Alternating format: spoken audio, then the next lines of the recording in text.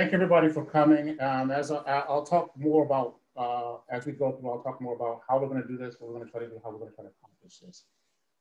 But again, I want to thank you guys. This is what I'm calling a soft launch. So what's going to happen with this presentation after I am done is I'll take your feedback, I'll take your inputs, I'll talk to the advisors, I'll talk to the board directors. We may shift to shape some things a little bit based on the feedback.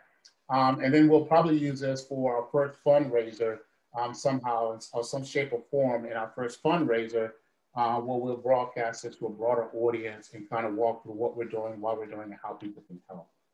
Okay, so the organization is called the Social Innovators for Americans Association.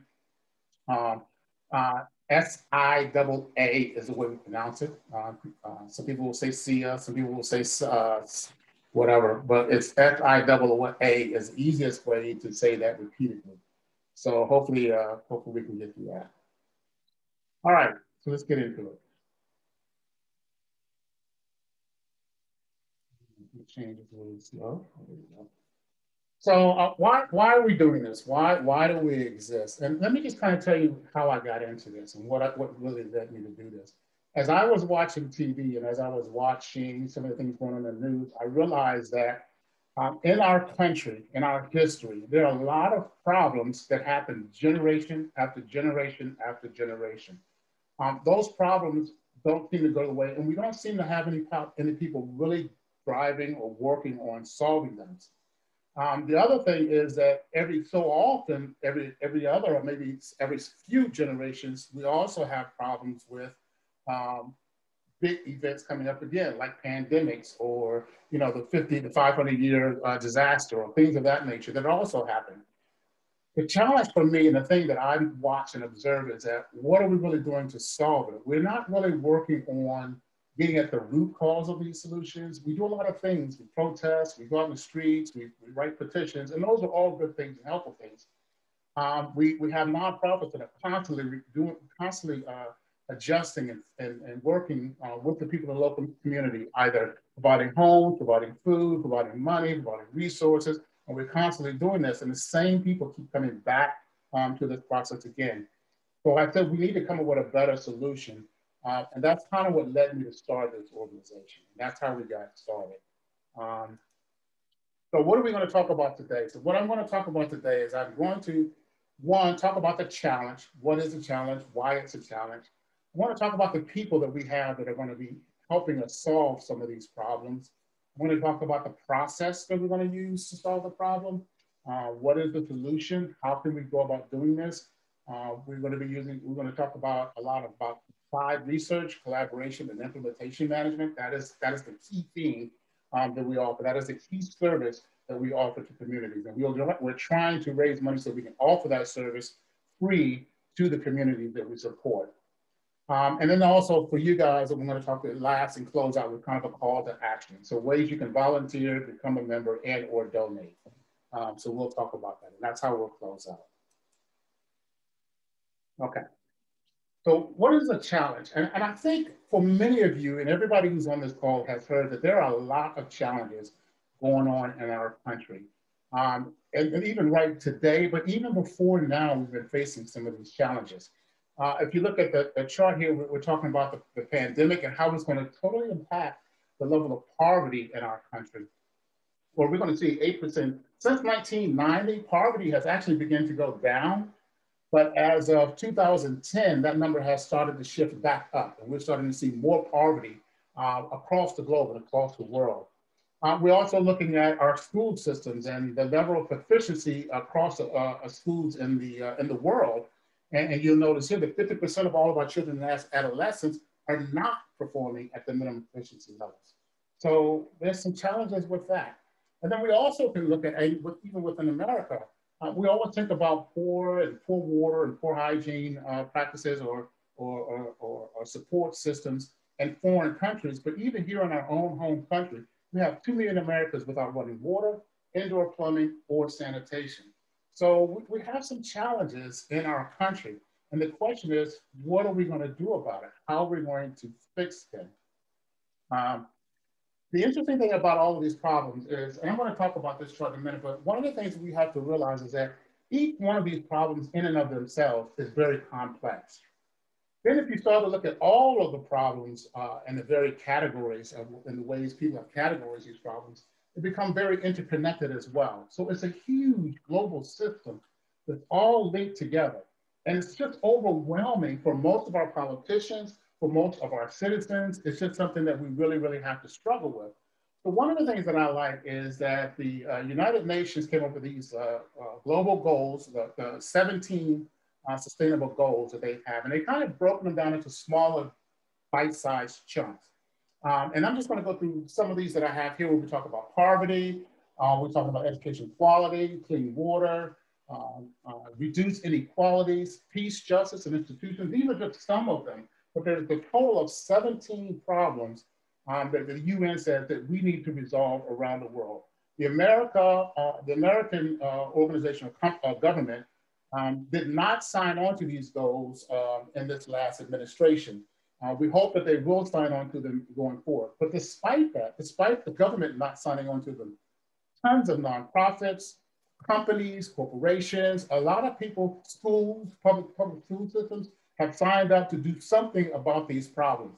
And that's exactly what we're trying to do as well. We're trying to address these problems in a more results-oriented approach.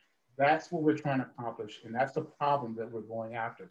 Now, the thing about it is that it seems huge, it seems broad and complex, but there are a couple of things that we're going to try to do to bring this down to even smaller bite sizes. One, we're going to try to generate, produce, train, and develop and deploy as many qualified social innovators as we can out in the community around the world. My goal is to make sure that every community in America that needs a social innovator or social innovator guidance will have access to someone, or they will have access to the data to learn it for themselves and to do that. And that's what we will provide as one of our public services to the broader community as well. Okay. So who are we? Let's talk a little bit about who we are and what we're trying to do. So, as I said, we're Social Innovators of the For Americans Association, SIAA. I actually started working on this in February of 2020, just before COVID really got spun up. But we finally got incorporated and all of the paperwork in place as of August 2020. And we received our 501c this past December. So we are now a fully funded tax-exempt nonprofit, charitable nonprofit. Our core mission is we want to provide social innovation services by collaborating with communities to help them solve systemic problems. We want to resolve these problems one community at a time. That's how we break it down into bite sizes. You can't do it nationally, you can't do it statewide, you can't necessarily do it even within a state or city. Sometimes you have to go within communities within that city. And so we have to have enough social innovators, members that are going to be able to go out to those communities when needed, as needed, and provide that service to them. As far as our vision is concerned, what we're trying to do is eliminate systemic social problems that prevent American communities from achieving fair, just, and equitable benefits for all humans. So we are really trying to make sure that our societies and our communities are treated equally across the board and across the country. And that's kind of what we're trying to do.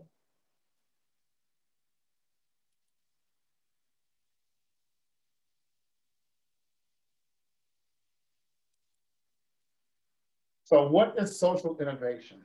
And let me just kind of try to not get too academic on you here. So what social innovation is, in the simplest terms, social innovation is primarily using innovation and innovation methods and various types of innovations, product innovations, process innovations, and organization and business innovations to solve social problems. We spend a lot of time and there's a lot of hype around all the technical innovation that goes along. But there's a time now, I think, that we're really ripe for more social innovation and solving social problems.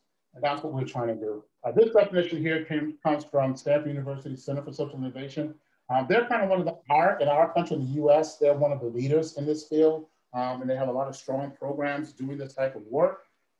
But a lot of this started with, within the Europe community. So it's a European kind of concept that's come here. So how do we do this? What are we really doing? So, and I get that question a lot. Well, what do you do? That's all nice and great, but what do you do? So here's kind of what we do. So as you can see here, there are about 7 steps or 7 phases that we have to go through. And what I always tell people, we don't start from beginning and go to the end. It's not serial, and it's very modular. The way we approach this is a very modular. We meet the community where they are. So whatever challenges they're having at that point, that's when we decide this is what approach or this is what phase they're in, and this is how we're going to help them. And we have a variety of things to do that. So let me give you an example. So one of our partners we've worked with, Michelle Joseph organization. She's going to kill me, but I can't think of her name right now. Chime in, Michelle, if you're on. But her organization, we started a program with her where we worked with teachers. And we did an online facilitation session with her organization to help teachers decide how are they going to prepare over the summer, how are they going to prepare to make a learner-centric video remote learning system and process for their students. How can they make it more interesting? How can they make it more engaging? They realized that they were having problems with that. So we did that process. Now, if I take what we did with them and we kind of expand it to broader, let's just say to an education or to a school, and we're going to work with a school. The first thing we have to do in this process is one, understand what is your vision? Where do you want to go? What do you want to do? It's what are you trying to accomplish with that? And we'll go through this visioning techniques and process and meetings and strategies and sessions that we'll have with them. And then we try to figure out, okay, that's what you want to do. So let's contextualize that. What are the factors? What are the influencers that are affecting you? Who are the stakeholders that you have to deal with? What are some of the challenges? And we put all of those pieces of a puzzle together to kind of get a real sense of the real problem. And we kind of narrow that into we kind of hone that in to a lot of little problems that we think we can go off and resolve. Then we do what we call empathize. We try to understand the beneficiaries. Who are they? How can we help them? What do they need?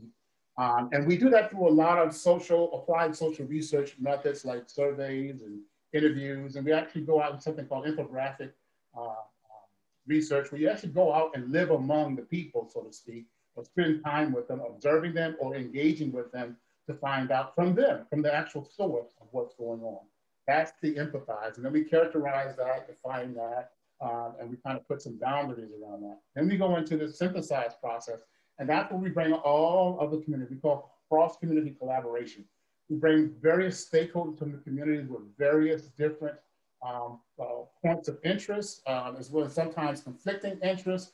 And we bring them in the room and we take them through a series of processes and steps and methods and discussions, and a lot of things that we do to kind of come up with a solution to that problem. In some cases, we come up with multiple solutions and we prioritize, but we come up with how can we solve the problem that's most beneficial to most stakeholders in the community. We go through that, we analyze it by doing some type of prototype, some type of pilot, we get some funding from somebody to try it in one of the locations. We operationalize it, get it up and running, and then we try to institutionalize it by replicating it in other communities and making it available.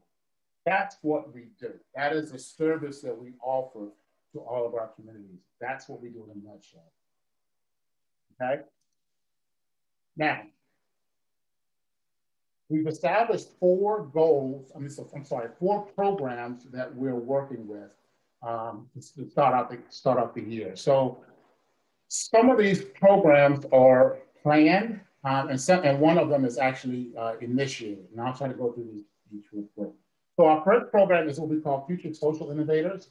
That's focused to 8th graders through freshmen or undergraduates, where we develop curriculums that we want to make available for teachers with learning materials and things of nature, where the students can do project-based learning using the social innovation approach to go out and solve any one of these 17 problems.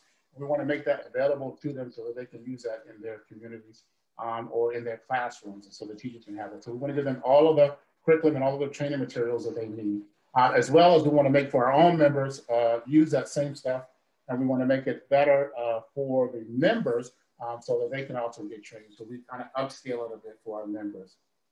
The other thing we do is something called Social Innovator Incubators.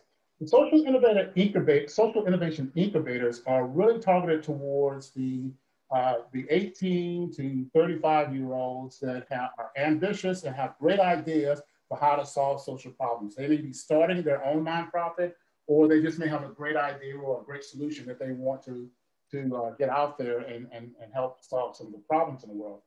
That's where we bring in advisors and we help them raise funds and we kind of guide them through a process and we kind of mentor them for either 6 months or a year, depending on how much money we raise. We mentor them for a period of time to get them to the point where they can launch their idea or pitch their idea for additional funding or for grants or things like that. And so we work with them through that entire process. The third thing that we do is something called social issue resolution community projects. And this is the kind of stuff where this is where we deploy our members out into the community when needed. We do this through what we call third-party trusted advisors or trusted gatekeepers. So these are the nonprofits and the faith-based organizations and fraternities and sororities or whoever it is that's out there on the front lines, boots on the ground, talking to the people who need it the most.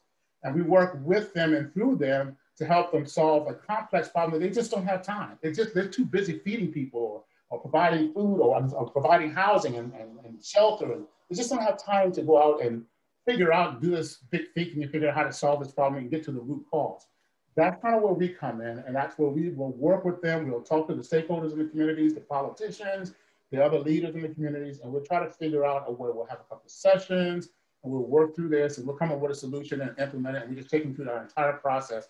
And that's what our members are doing for the community. The way we do this, it is free to them, and the way we make this free is that's where our donations and our grants and all that stuff comes from.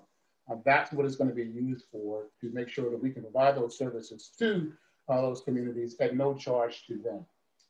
And that money usually will go to stipends for the researchers, for the project leads, and for any students that are going to be working on this, various internships and things of that nature. And that's how we use the money and cover expenses and things of that nature. The last thing we do is something called Social Innovation Councils. These are our public forums. This is where we invite the entire community to come in.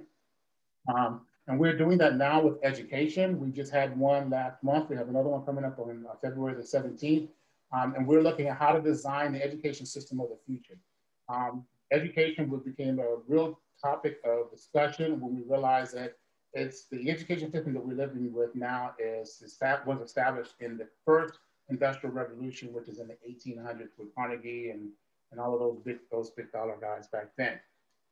So we do this by basically opening up a forum, and we have the public come to and share their ideas. We do a lot of the sharing through chat and other things like I don't ask you guys to do, but they share their ideas through that public forum. We collect those ideas, we codify those ideas, put them in some type of writing document. We make that available to the general public. But then we take those ideas and we take it to the next step and try to implement them somehow with some type of funding or some type of trial project, pilot project, things of that nature to actually see if it's going to work and what the actual impact is going to be. And then we go for bigger dollars. Once we can prove that we do the test one to see that it actually works, we'll then pursue grantors to see if we can get bigger funding to scale it, or partners with corporations and things of that nature, see if we can scale it and use it broader in the community as well. So those are the three programs that we have. So keep in mind, we just have 4 programs, and the only one that we have active right now is the Social Innovation Council, and that's with our education system for the future. And I'm going to go real quick through these last 2. So here's where we are on our Social Innovation Council, the education system for the future. As you can see here, all of these webinar series are already scheduled, they're planned. We're getting panelists for, by the way, if you know anybody who's an expert in any of these fields, please, by any chance, just let us know and we'll reach out to them. So we're looking for people to be on the panels. But the more popular the panel is, we've learned that the bigger the audience is, and the audience is what we're really looking for because they're the ones that are providing the ideas and the perspectives and kind of what we call open innovation. And then we're going to have a public workshop with parents and guardians to kind of develop a journey map with them and kind of figure out what is needed for the food from the learner's perspective. And we'll do that learner workshop as well. And then we kind of close out near the end of the year with another three things here. We do one, characterizing the learners, what we call personas of the learners. And then we kind of establish some learner scenarios. And then we have a big shindig where we will have as many people as we can come to an invitation, a workshop where we do some ideal generation for the solutions.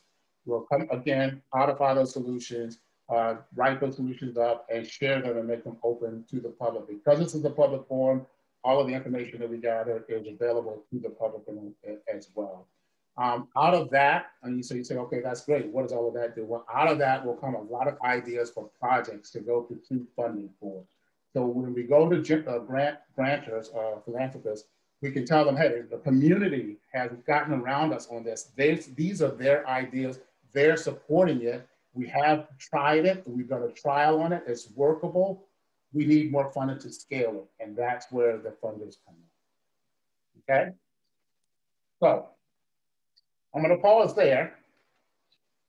And I'm going to come.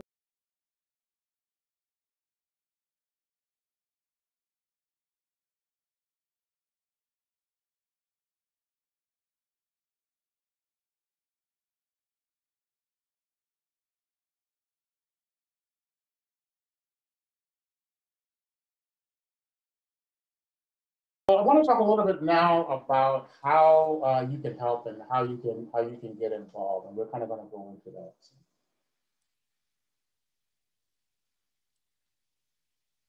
Okay, so the way we're looking for people to get involved is one through volunteering, and I'll talk more about that.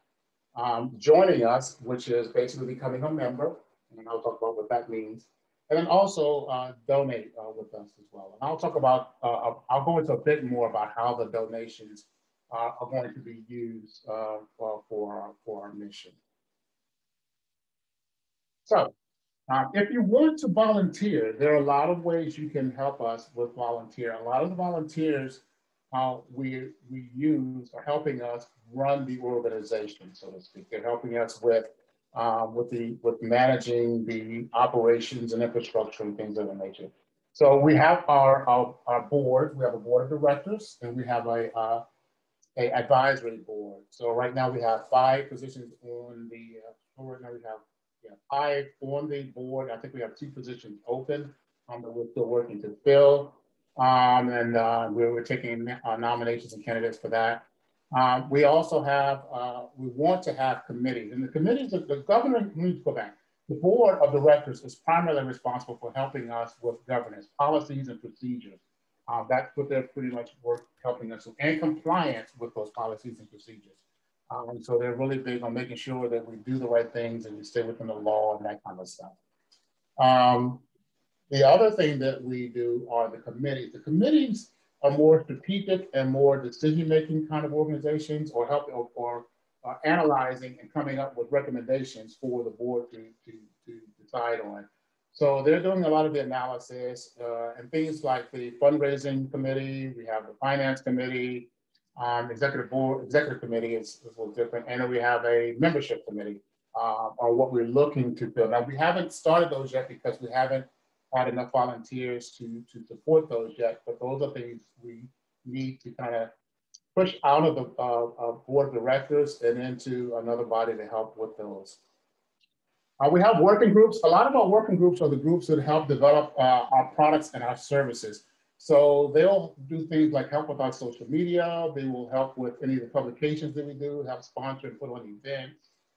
So a lot of the products and the services, they help us develop those and launch those out to the broader community. And then the innovation councils I talked about too.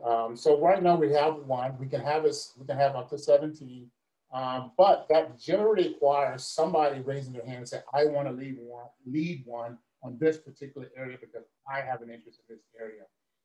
And then we'll make resources available to help support that when they go out to do their community forums and things of that nature to collect the data and generate their report. The only thing for the Innovation Council, we usually just ask if there's some type of annual report that comes out of those that we share with the broader public. So that's one way you can get involved. So if you have skills like any of these we talked about, and you want to do that, please let us know, or any of our directors or advisors will know. Joining us, the other thing we do is that we have members. Now, our members, they're primarily responsible for doing that social innovation process that I talked about at the beginning. So they're the ones that are actually going to go out and help implement some of these programs and actually help implement some of these social innovation activities that we do for the community. So they will do those for the community. And if we get those projects where we get a government contract to do something, I don't know, we could get a government contract to go do a survey on the street. So we might bring some college kids or high school kids out with tablets to go out there and do those surveys. Those type of contracts, they will go with our members. And if there's funding to go along with that, there will be stipends to our members to support those activities. And then we also try to raise the money to cover any expenses that they may have as well, and supplies that they may need. So that's kind of what some of the funding will go to with some of these projects. We do that so that we can make them free to the community. And many of these people, they do have companies or businesses that are aligned to what they do, but for a small stipend, a lot less than what they would normally charge. They volunteer, take off a day or two or evening or weekend to go out and do this. But the benefit to the members is that they, one, get to be in a body of people with shared ideas and a common goal. And two, we provide them that training to become qualified and eventually certified to be a part of our team that we deploy to the various regions. What we want to do is get as many people as possible so that we don't have to do a lot of travel. So people don't have to go from the East Coast to the West Coast. So one of the things that we're looking at doing in the future, going forward, is having affiliates or kind of chapters that we can start establishing where some of the social innovators can be local and deal with regional issues and regional challenges in their communities as well.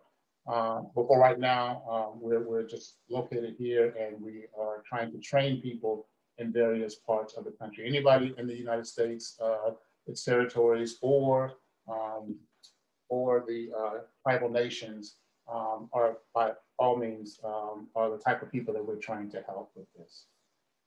So we have a student level, roughly about $35 a year, and it could be, like I said, 8th grade to college. They only have to be fully enrolled, professional, anybody under 65 and not in school. And then we have an emeritus for anybody that's over 65 years old. And that's just to kind of help balance the cost of the membership based off of people's economic needs. And that's kind of where our membership will do. And then the other way you can help is you can donate. So with our donation program, the ways you can support us financially is that, one, you can attend our fundraising events and contribute that way. And we're going to be trying to do some of those. It's a little harder to do that in a virtual environment, but there are ways to do that. And we're going to try to do one this year, and it will probably be virtual. The other thing is our patron program. If you want to donate a one-time gift, or if you want to make a monthly recurring gift, we have a process set up for that. It's on our website. www.thesiaa.org, www.thesiaa.org. And that's where you can go, and then there's a little button that you can hit donate, and then you can go in there and donate online. The other thing is that if your company does matching, so there are a couple of matching opportunities. So there's workplace matching, and then there are other tools like Amazon has a matching program as well. So you can buy a product and you can have Amazon donate to our organization as well. So there are those type of opportunities. And yeah, that's under the Amazon Smiles. Yes, thank you. The Amazon Smiles. So that's another way that you can donate with us as well. And then major gifts, those are people, generally major gifts are people who give more than 10% of their income. They give they're major donors, or they give big dollars. They have a lot of money. Maybe 1% of a trillionaire is pretty good. I'll take it. I'll take it. But those are people that have a lot of money that they're willing to donate, or large family foundations, or large grant making organizations. And if you know those, if you have relationships with them, if you know people who make those type of donations, and you want to make introductions to either me or any of our board members, by all means, please do so. And we will reach out to them as well. And probably give them some type of discussion like this and materials, and or one-on-one conversations about what we did. So those are the ways you can donate. You can also stay involved with us in a lot of ways. We have, you can donate with us online, give reminders, you can donate through checks. There's our mailing address. And then a lot of this stuff is already on our website, by the way. So if you want to go to our website, if you want to learn more about us, you can get involved with us on emails. And then you can also call. So this is pretty much all of our contact information and ways to get in touch with us and stay engaged with us if you want to. The easiest way is the website. So a lot of this stuff is on the website. So if you go to that, it's easy to find. So here's what we kind of discussed. We talked about the challenge. Why are we doing this? Why is this really important to us? And that is because of all of the challenges and the complex social problems that we're dealing with. And there's a lot of people hurting. There are a lot of people out there hurting who need the help. And we want to make sure that they can help themselves by our facilitation and our guidance. One of the things that we will all recognize and we will all notice in this time is that we can no longer depend on our elected officials to solve our problems. They just, either for whatever reasons, are not equipped or not capable or can't agree or any of the above. And so what we're finding is that some of the best ways people are solving their problems is to solve it themselves or solve it with their communities. And that's kind of what we want to facilitate. We want to kind of generate that and rejuvenate that kind of activity in communities and get people working and think about, how do I solve my own problem? And if we need to bring in government stakeholders and officials, we want to go to them and say, hey, we figured this out. We just need you to make it a law. Just go make it a law. That's all you need to do. That's kind of where we want to go with that. We talked about the team, the fact that we have volunteers, we have members, and we have people that we are sending out to go do this work. And as well as depending on our community-based organizations and our public forums as well. We talked about our process and the services that go along with it. Those services generally include applied social research. It includes innovation management implementation, as well as designing idea solution and things of that nature. So that's kind of what we do as an organization. Those are the services that we provide our communities. We do that. We can also do it on a fee-for-service basis for government organizations, state, federal, local, as well as for corporations as well. So we can do it on a fee-for-service basis for them as well. But we're raising the money to do it for communities at no charge to those communities, either through sponsorships or through donations. And then we're also looking for your help. And so there are a lot of ways that we've talked about you can get involved, depending on what your comfort level is, what you feel are the best ways to get involved, and how you'd like to participate. We are very active on social media. So here are all of our social media platforms. I welcome you to engage on your preferred approach or your preferred social media platform. And stay connected to us as well. We provide a lot of information about what we're doing, a lot of updates and things of that nature. You can also be a subscriber on our website. I think I have that on here somewhere. Yes, the globe there is the website. And with that, you can also get to all of these other links. If you can't remember anything else, you can at least go to the website and find out where all of our social media links are and get to those things. So that's what we do. That's what we do as an organization. We're kind of running time, so we're not going to do the brainstorming session that I was going to go through, but I do want to kind of open it up to questions. But what we really want to try to do is let the communities, we want to guide communities to solve their own problems.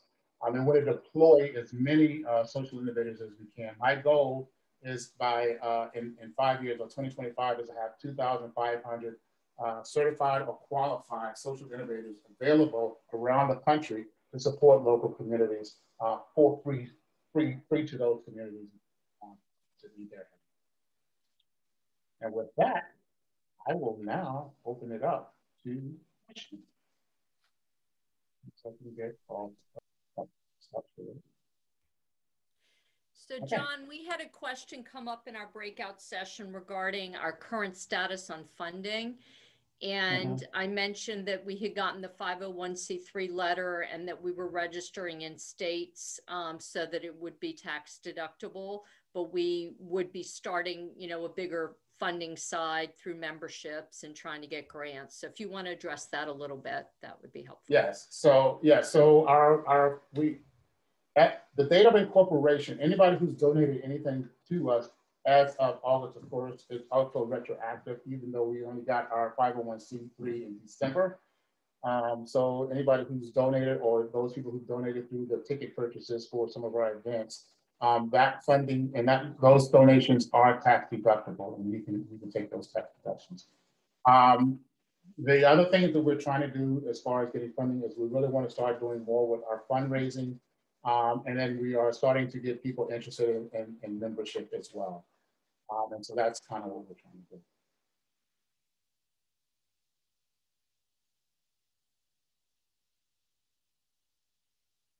I know I look good, but y'all can ask questions. You know, I don't bite. I think there was a question for you in the chat. I sent you the question. I don't have my chat open. Hold on. Okay, which one?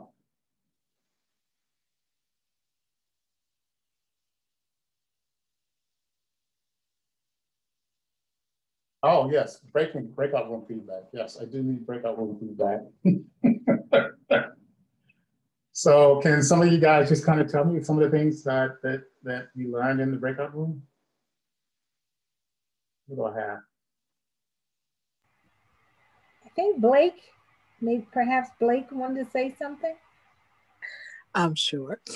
So in our room, there was some feedback around the priority of the issues you're going to tackle. You mentioned the United Nations 17 issues, and there was just some concern about what do you want to tackle first? What is your approach and your vision towards that tackling all those, you know, at one time? Yeah, so the tackling all of those at one time, that's really depending on some of our volunteers or members deciding they want to start a social innovation council around one of those 17. That is purely driven by who wants to step up to do it. That's how those are being addressed. As far as what we are going to address, it's basically going to depend a lot on, as far as our first social innovation council, that is on education. That's one that's called Design for the Future. Design the education system for the future. That's the one we're focused on for 2021. That's the only one I'm personally sponsoring and heading out this year. That's all I have the bandwidth to do, okay?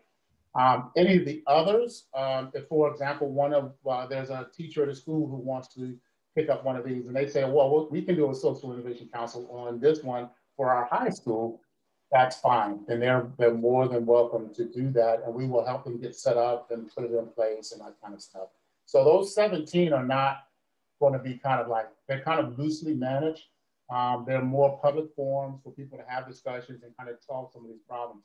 The other 3 programs are the ones that we will probably spend most of our time focusing on. And that is the Social Innovation Incubator and the Social Innovation Future Social Innovators for the 8th through college, and then the Social Incubators for the 18 to 35, and then the community projects, the community-based projects are the 3 things that we will spend, that I and most of the members will spend most of their time on. But the other ones are for any of the affiliates, or if we ever get any, or any of the schools or any of the other organizations that want to lead that, we will help them set it up, get it running, tell them what to do, and then it kind of runs its pace.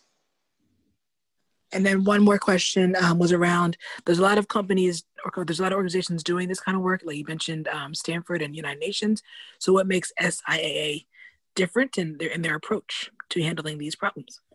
That's an excellent question. Stanford is really focusing on, they're more of a research think tank institute, and they really just captured information about what social innovation is. They write a lot of articles, they have journals. They're more of an academic institution in their approach. They invite people like us who are actually doing the work to attend, but they're not actually doing a lot of that work. They have a lot of conferences and things of that nature. As far as any other organizations, if you think about think tanks, a lot of times think tanks, they come up with the great ideas, they do the research, and they publish a paper. End of discussion. They publish a paper. I think what we do is we take it a step further and we say, okay, we came up with a great idea. We do more applied research. So we're looking for research that's directed to a specific problem. We find the solutions that we're looking for, we test them out, and then we actually go implement them and try to see if they're going to make a social impact. And if they do, we try to scale them and replicate them to other communities. So we take it that extra step where even social research organizations don't do that. Again, even some of the social and humanitarian research organizations, they do a lot of the research and they publish papers.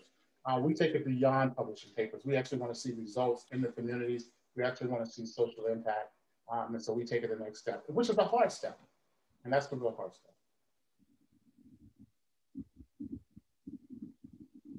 Oh, so everybody's quiet. So that means I can expect your donations right after we get off? Somebody click and donate right now? Yes, yes, no? Okay. Any other questions? Okay, I appreciate for those of you guys who contributed. Oh, I'm sorry. I have a question. I put it in the chat box, but I guess you didn't see it. No, I did. I'm sorry. Okay, this is Dr. Joyce Keith Hargrove. So how do you ensure that you have the expertise necessary to address and solve a community's problem?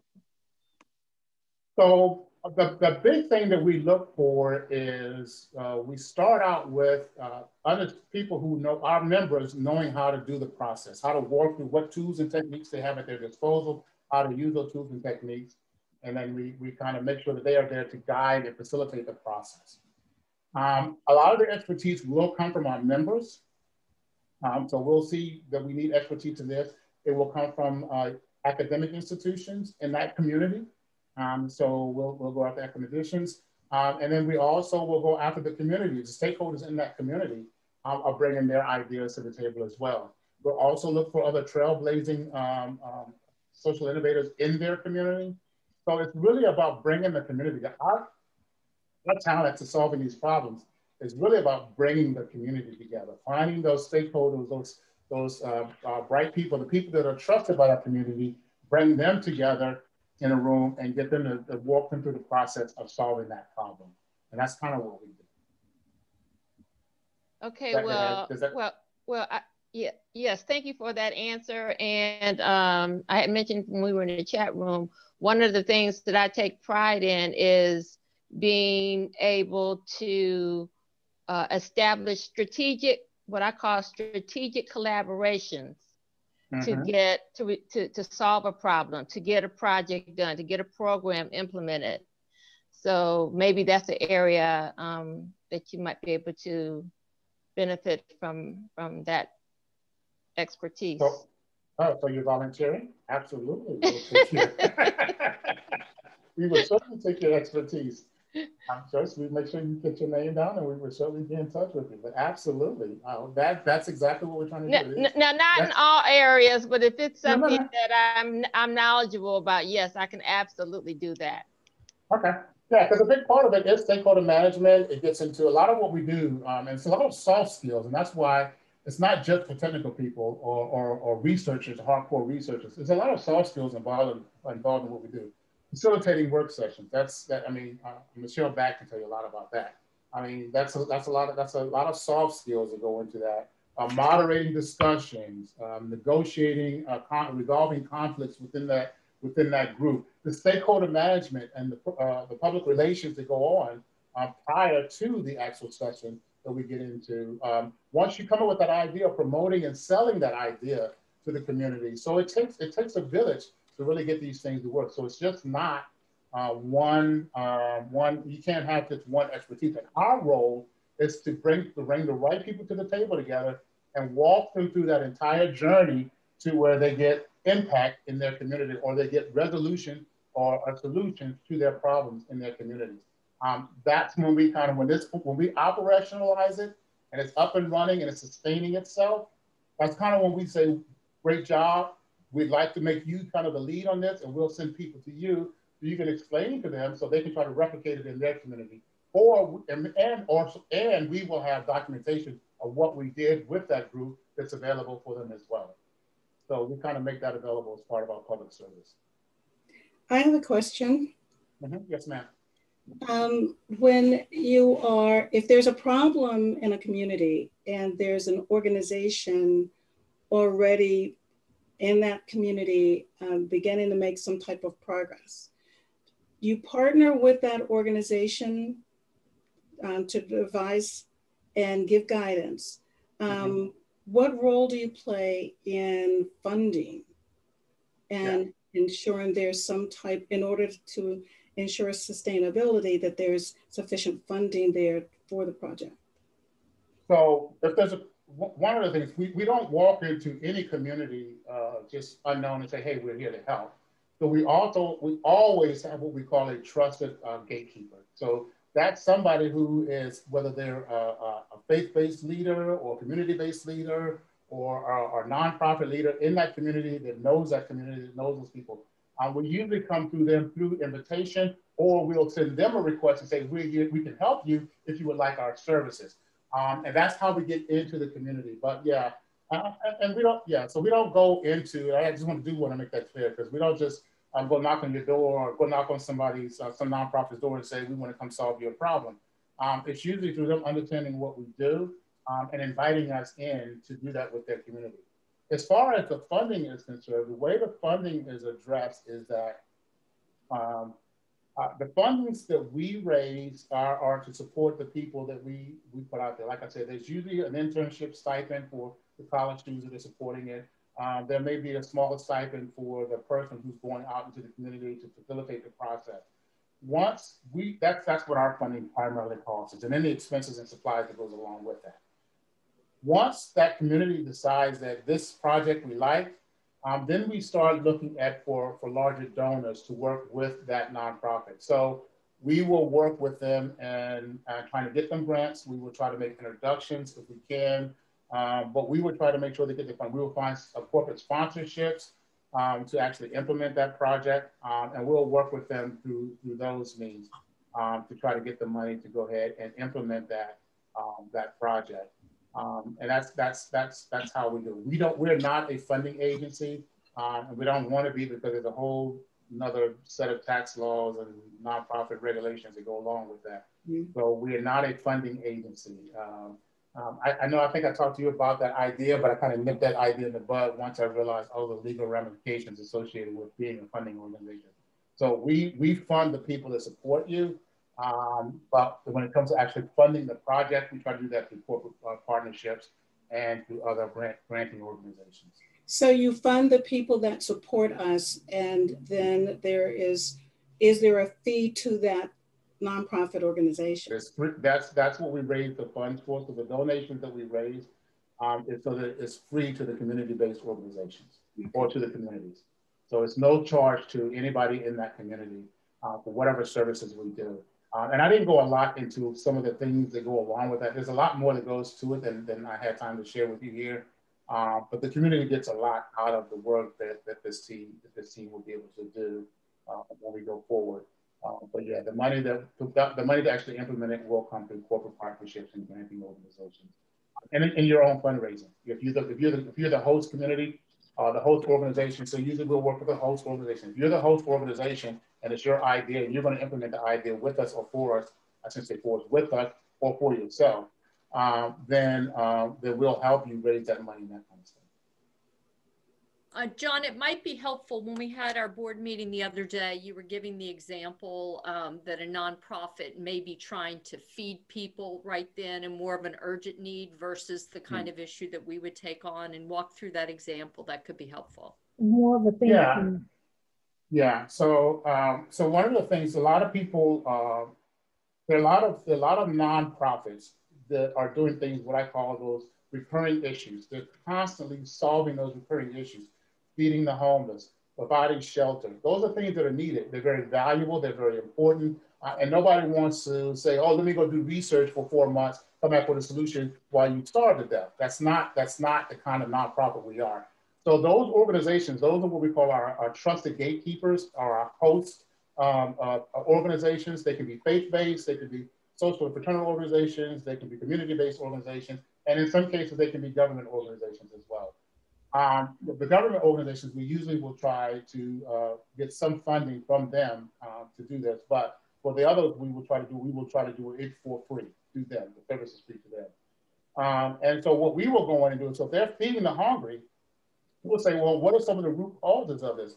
Oh, well, we just had a fire in this neighborhood, and so now there's a spike in that. Okay, well, what can we go do to solve that problem? What's causing that problem? And we kind of go down this root cause and try to work with the community.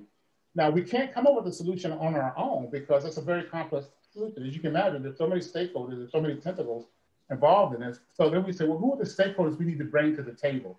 Which agencies in your community, what organizations, what people, who are some of the change agents, who are some of the champions that we can bring together to the table. We'll try to recruit them or go out to them and do one-on-one stakeholder engagement to get them involved and to get buy-in. And then we get them to a point where we can bring them to the table, to the room, and go through what we call our techniques and our methods to kind of work through how we come up with a solution that's mutually agreeable to most, all, if not all, of the people that are involved. So all of the stakeholders. Did it help? Yes, thank you. Okay.